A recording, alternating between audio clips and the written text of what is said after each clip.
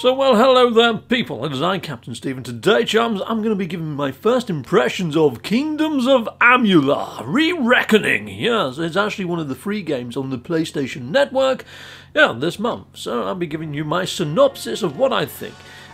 Does this game captivate me enough within the first hour of play to say, I'm going to carry on playing? Or am I just going to put it down into a pile and say, no, not for me? Well, as it starts out, it looks quite epic. It's got quite a nice little intro section, which is playing behind me at the moment. I'm going to be speeding this footage up and getting into the character creation. Now, what I would say is, as you actually fire this game up, and you are watching the full motion video, you do feel that it's got a bit of gravitas. It is kind of cool. And you're a fallen warrior inside of a giant battle that somehow rises from the dead. Now, although I've sped this bit of footage up in the background here, I'm going to shut up for a second so you can hear some of the dialogue that exchanges between characters. So here we go.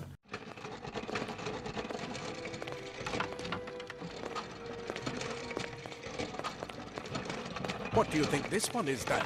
Alpha, Varani, could even be a Jotun. Always a surprise, eh, Garan? Eyes on the job, boy. Don't matter what it is. Dead's dead. And be thankful for that. All we've seen. Go on and pull back the sheet, though. It'll need to be in our report, one way or the other. So I like the way that they worked the actual character customization into that full motion video sequence, and at this point you get to create your character. Now there's 4 races to choose from. There are 2 human-y type looking ones and 2 elven type looking ones. But then I'm thinking I've just been pushed around by some dwarfs. I would have liked the option to have been a dwarf, because it's clearly a freaking race that's in the game. So why not allow you to be a little person? That'd be pretty sweet. In fact, you don't really get to change the body shape at all of your hero or heroine. No, you have to go by this very sort of stature-type looking burly guy, or quite a well-formed lady. Yeah, so there is no real sort of body morphs going on, and the actual options that you got for your facial choices and things like that are good, but rather limited with presets to be had. But yes, I do like how all the full motion video sort of works into actual game, so here I am taking control of my character.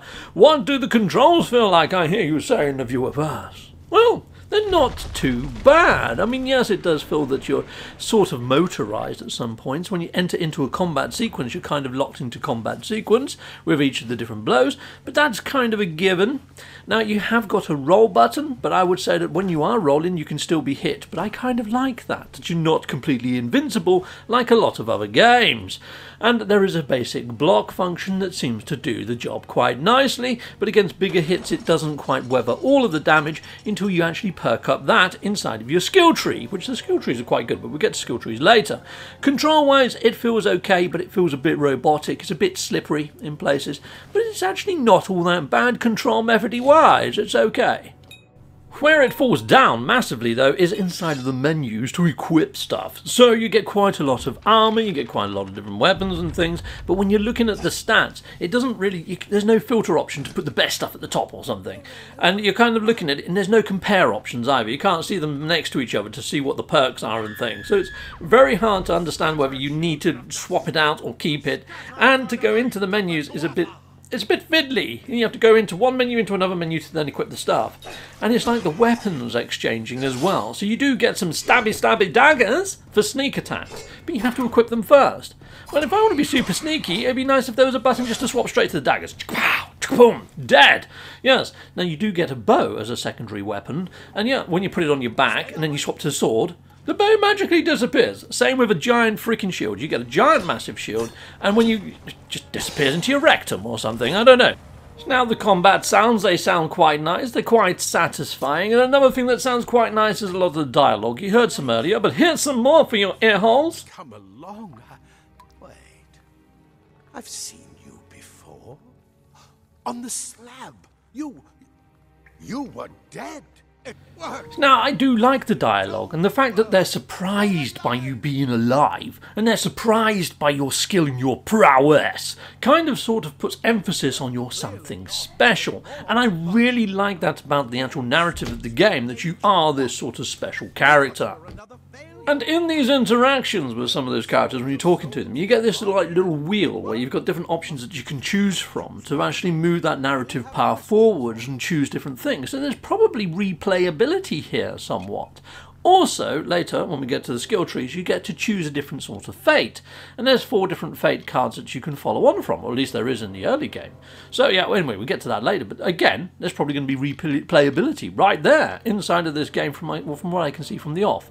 But what I would say is this whole thing of swapping out the armour is really freaking tedious. So you can see there, some of them give crit chance and some of them blocks damage, but you can't really get the two next to each other in a comparison window. And I feel that that is a massive failing upon this actual game, and me really wanting to play it. But then there's other failings on this game as well of me wanting to play it. Although that I really like the slick sort of combat-y type stuff that's going on. It's no Dragon's Dogma. It's sort of stuff that's been done time and time again and probably been done better. I mean, this is an old game that's been reworked and revisualised, but even the visuals are very, very dated. Now, it has me sort of reminiscent of Soul Reaver and the way that sometimes you get a special ability where you actually get to see an end cutscene of where you're destroying somebody, but I would say that those get a little bit tired after a while too, because I've only seen a couple and play out, but yeah, it's kind of satisfying though. And when you actually pull those moves off, you'll see one later, you have to sort of hammer a button to get a load of additional XP. I kind of liked it. It had an arcadey feel inside of an RPG, which you don't get all too often. I've only ever had that feeling with Dragon's Dogma. So it's doing things right, but it's doing so much wrong at the same time that it's just not special. It doesn't sort of grab you and say, hey, look at me, I'm freaking special. It just doesn't stand the test of time with modern sort of games. So it has a very arcadey feel to it, which I kind of like, but then kind of don't. It's like you can just go around smashing crates and stuff. Did I find anything useful or worth looting inside those crates? No, I didn't. It just felt like it was smashy time.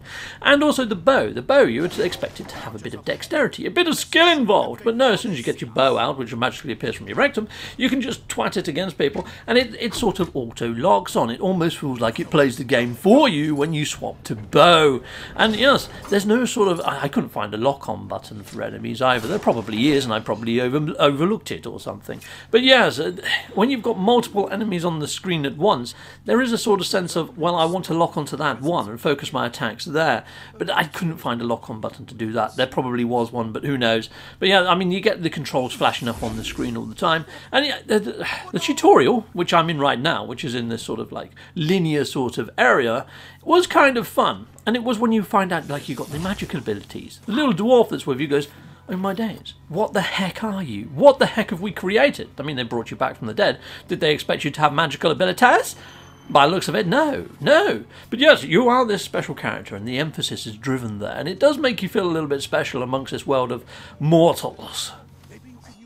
So at this point, I just want to recap on the things that I like. I like the combat, to a degree, when it comes to the sword play, and also the dodging. Yeah, you're not completely invincible. I like the blocking, yes, because you're not complete, yeah, you can't harm me. You do take some damage until you buff that skill up, which is quite cool. The things I don't like so much. I don't really like the loot aspect. You kill one person, you get yourself a nice top. You kill the next person, you get some nice trousers. You open the chest, what do you get? A nice boot. So you've got the full ensemble, and you got it from different places, but it's the same armour set, right in the same area. It's like, well, I didn't predict that. Freaking did. Yes, no real surprises there. You kind of know what you're going to get before you get it.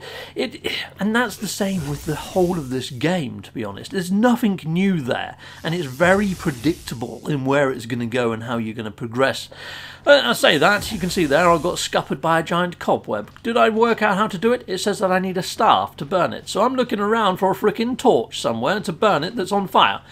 I picked up a staff from a dead body, but it was just a stick on the ground. It didn't look like it had anything to do with frickin' fire. So yeah, it took me a little while to work out that I had to swap my sword out for this cane that I found on the floor earlier that just looked like a walking stick that magically lights up with fire as soon as it's in your hand. There you go.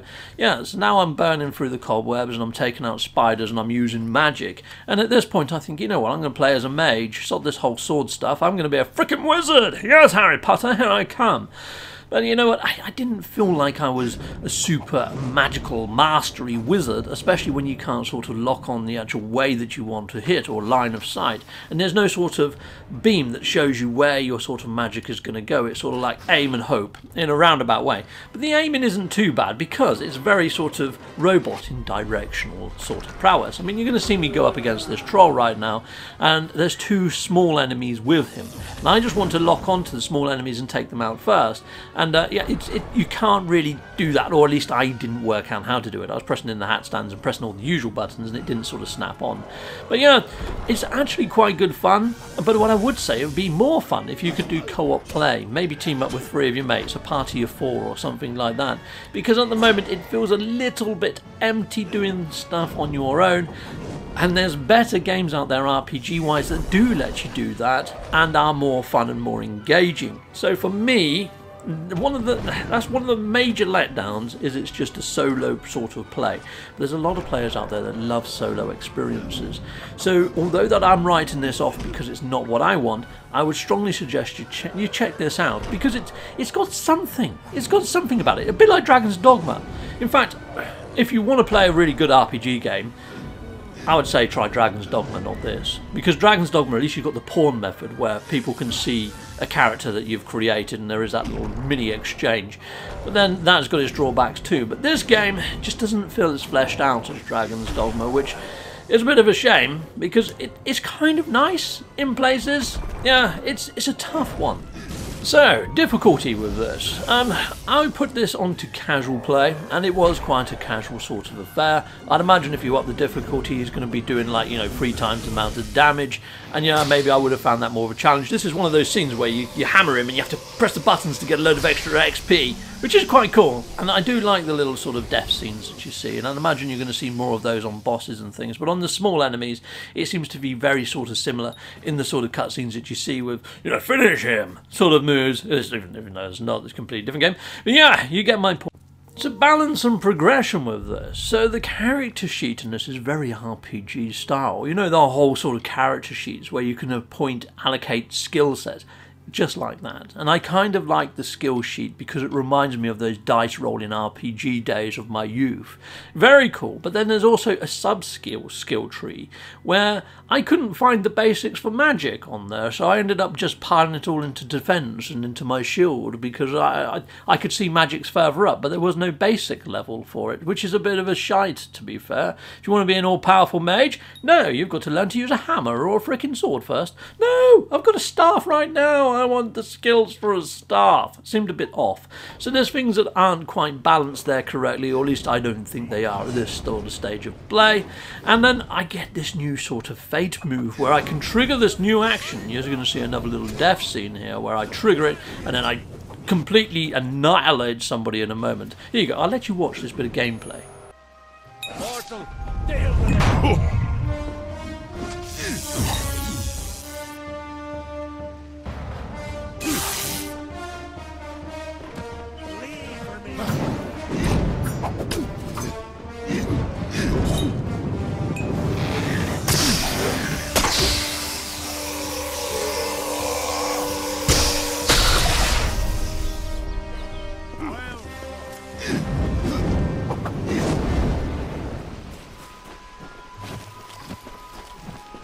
What?